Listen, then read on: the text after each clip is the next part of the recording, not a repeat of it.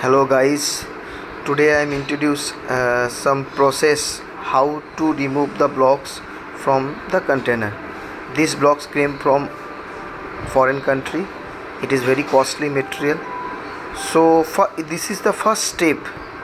We can follow the rules and regulation.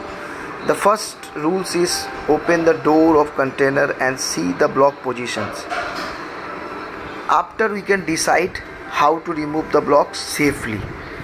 It is very mandatory. Without knowledge you cannot remove the blocks inside of container, because if you do anything wrong then container could be damaged and it is going to be very expensive to pay. So you have to follow rules and protocols.